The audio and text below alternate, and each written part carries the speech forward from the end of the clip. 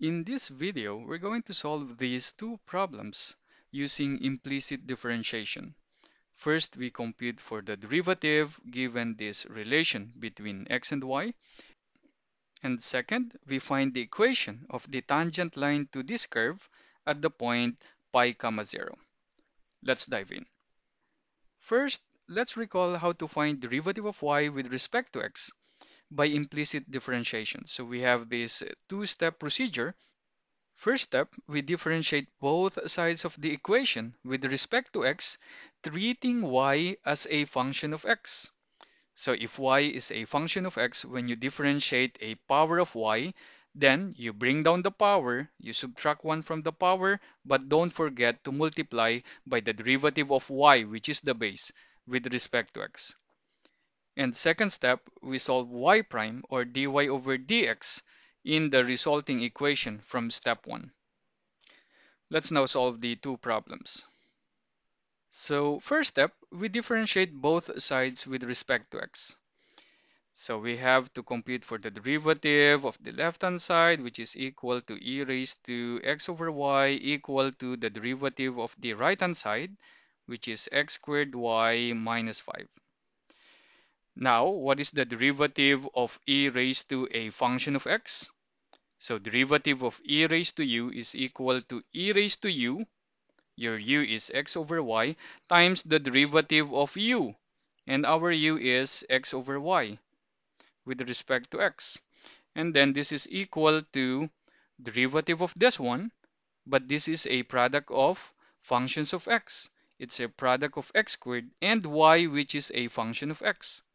So we have to use product rule, and we'll get, let's take derivative of one factor at a time. So take the derivative of x squared, we'll get here 2x times y, just copy the second factor y, and then plus, copy the first factor, x squared, times the derivative of the second factor, which is y. So derivative of y is just equal to y prime. Let's use y prime for the derivative in this case.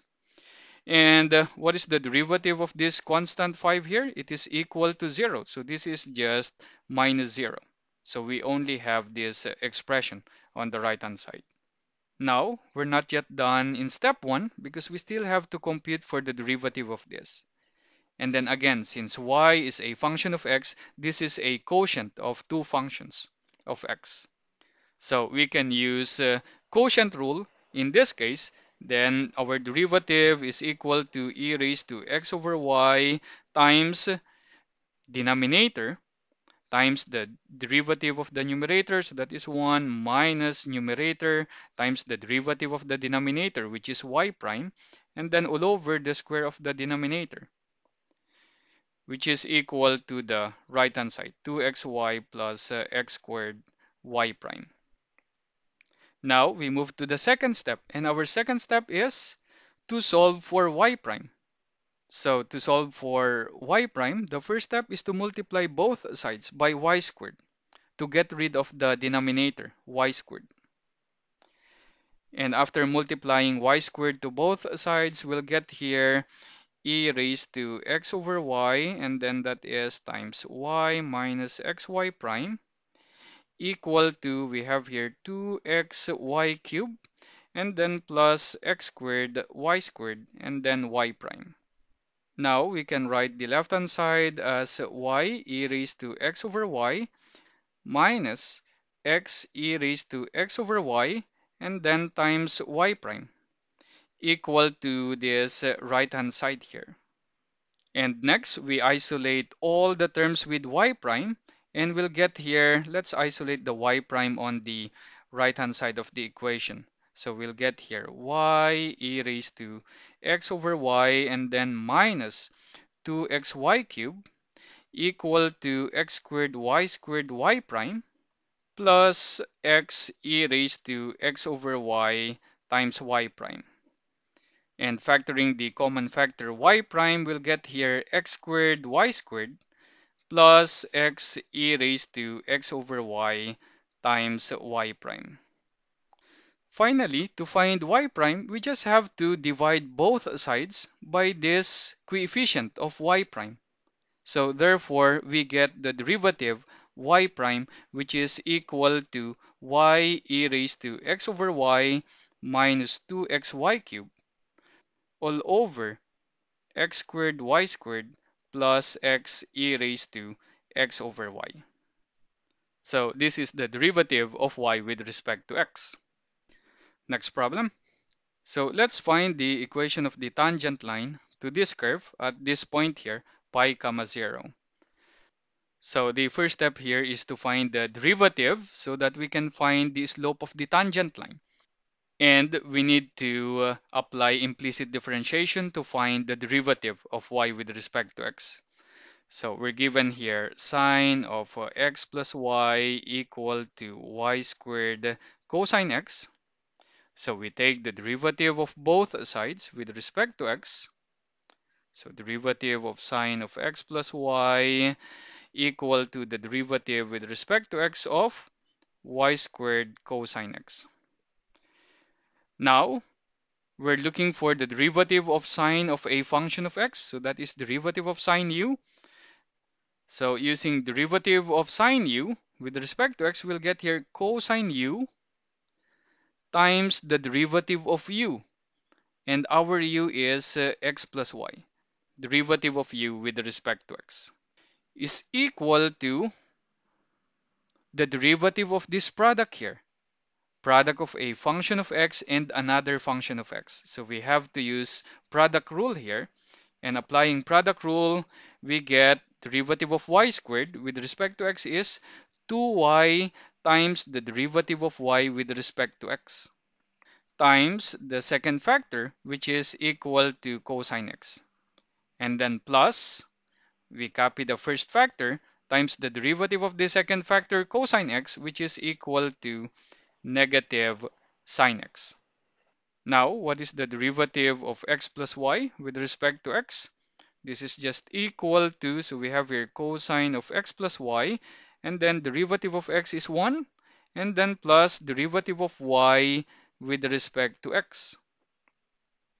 So this is equal to 2y cosine x dy over dx, and then minus y squared sine x.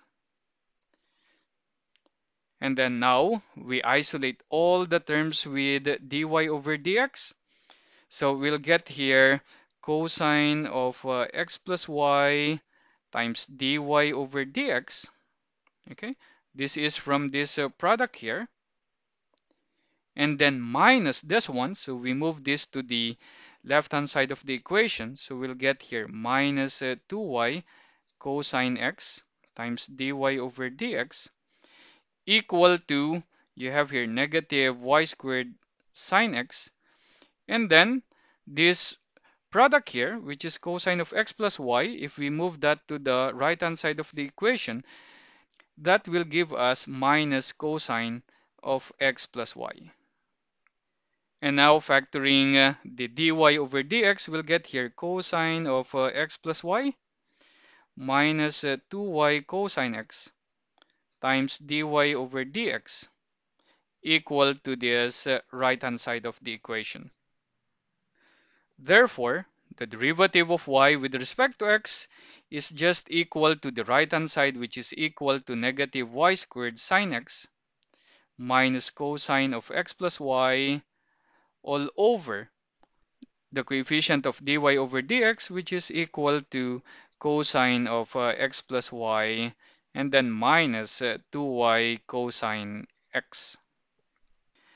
If you don't want the negative signs in the numerator, so we can multiply the numerator and denominator by negative 1, and we can write our derivative as y squared sine x plus cosine of x plus y, and then all over, you have here 2y cosine x, and then minus cosine of x plus y. Let's now find the equation of the tangent line. So again, we first find the slope of the tangent line, which is just equal to the value of the derivative at xy equal to pi comma 0. So this is just equal to 0 plus cosine of pi, and then all over 0 minus cosine of pi. So this will give us negative 1 over negative of negative 1. So that is positive 1. So this is equal to negative 1. Therefore, the equation of the tangent line is using point slope form of a line. We have here y minus y1. So that is 0 equal to slope, which is negative 1, times x minus x of 1, which is equal to pi, which can be written as y equal to negative x plus pi. So this is the equation of the tangent line at the point pi comma 0.